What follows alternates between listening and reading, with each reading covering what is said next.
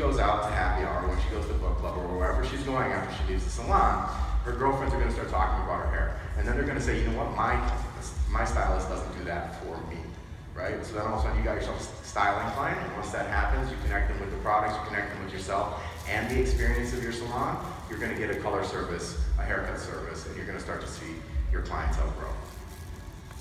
I'm just going to start off with a little triangle section, and I'm going to do a little tiny scalp braid, and then I'm going to backcomb all the rest, and you can see how that kind of just will ignite a normal curling iron set into something a little bit more exciting.